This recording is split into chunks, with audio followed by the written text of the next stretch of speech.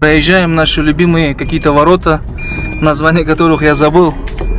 Так, поднимемся сейчас на крепость Нарын Кала и посмотрим, работает ли она, функционирует ли, осуществляется ли прием туристов, посетителей. Я смотрю, уже там очень много машин, прям очень-очень много машин. Мы, наверное, туда подъезжать не будем, остановимся здесь где-нибудь возле вот этих вот каскадных лестниц и пойдем туда пешком. Так, ведем эфир, значит, у подножия крепости Нарын Кала. Очень много людей, очень много туристов. Даже не стали даже подъезжать туда. Вот она, стоянка тоже забитая.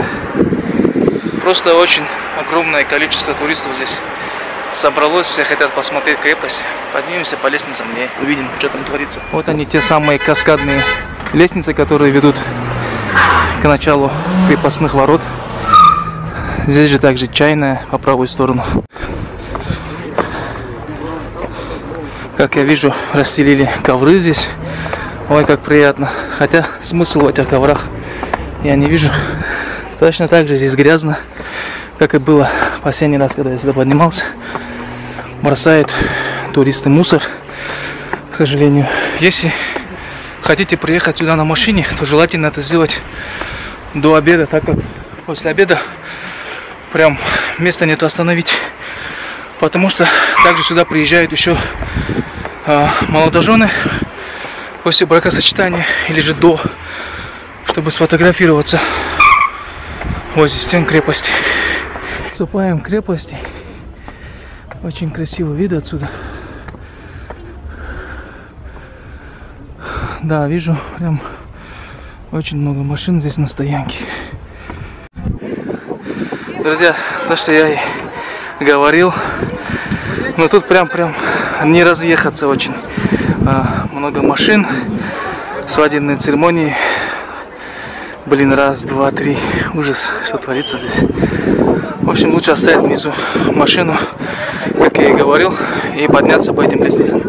Спокойно потом можно будет спуститься. Не так далеко, не так, значит, тяжело это сделать. Вот он, такой красивый вид, обзорный вид на сам город открывает уже с крепости. Ну, прям очень много туристов местных. Красота. Все хотят посмотреть на древний город Дербент. Кстати, если проголодаетесь, здесь есть рестораны, кафе, закусочные.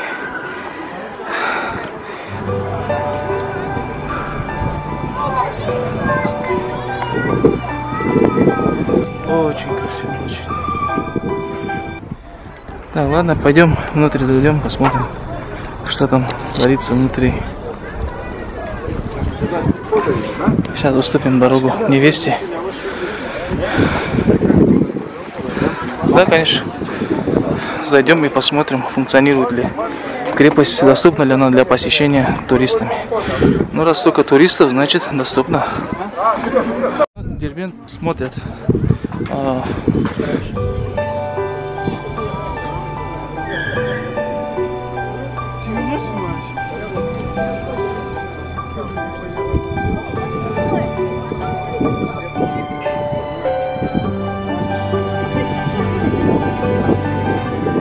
Сейчас попытаемся зайти внутрь крепости.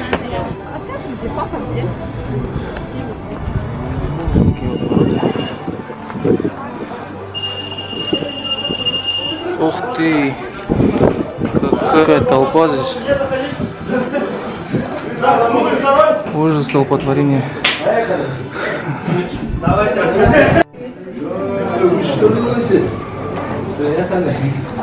Так, вы сюда подойдите,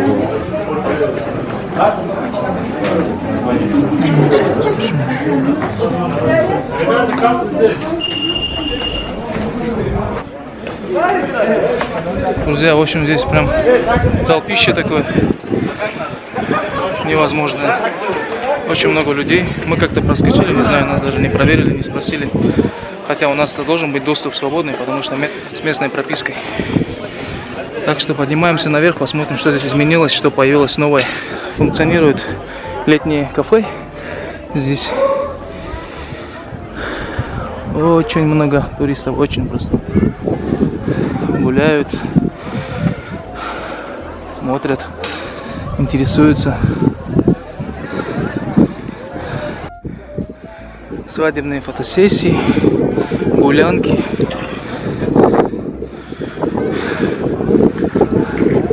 Посещение музеев. Теперь, в общем, я не хочу вдаваться в подробности того, что здесь есть. Ну, многие-то, наверное, знают. А те, которые не знают, наверное, будет интересно самому это увидеть впервые, ощутить на себе, посмотреть, заинтриговаться. Поэтому, ну, просто погуляем здесь.